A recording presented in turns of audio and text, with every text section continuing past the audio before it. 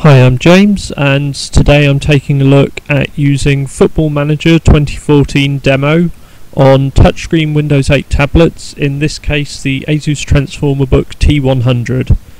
As you can see here, I'm running the game windowed. This is because we have a number of sections like this where what we need to do is use the on-screen keyboard to enter details. Here I'm just changing my name over. If you're running the game full screen, then you don't have access to the on-screen keyboard, and there are a number of stages where you can get stuck and are unable to progress in the game without having some kind of input device other than the screen. So by doing this, we get access to that and can avoid those issues. And as you can see, we're just skipping through some of the steps here, setting things up. On the save game screen, the keyboard obscures it, but we can still enter the title. You could make the screen smaller as well, but not ideal. We can see here as well, we go through tapping on the screen works correctly and helps clear the messages.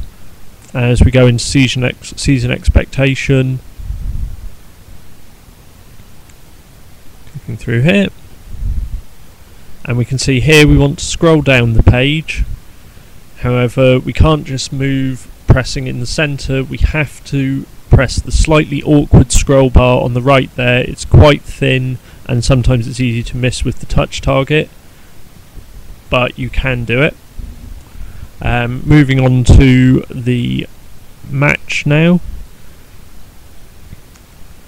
and clicking through here on the team selection screen. Again, with the touch screen, we can drag players around in terms of position,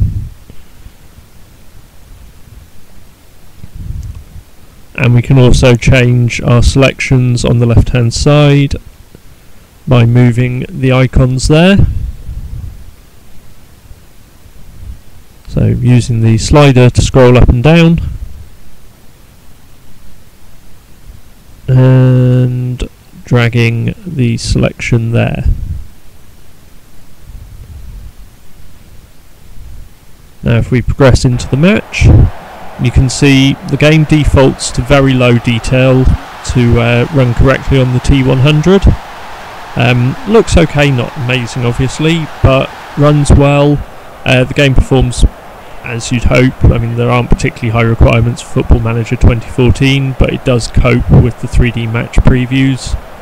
And then here we're able to click into the selection screens, look at tactics, issue instructions. The touch targets are a little on the small side on the 10-inch screen, but you can get by with it with a bit of patience.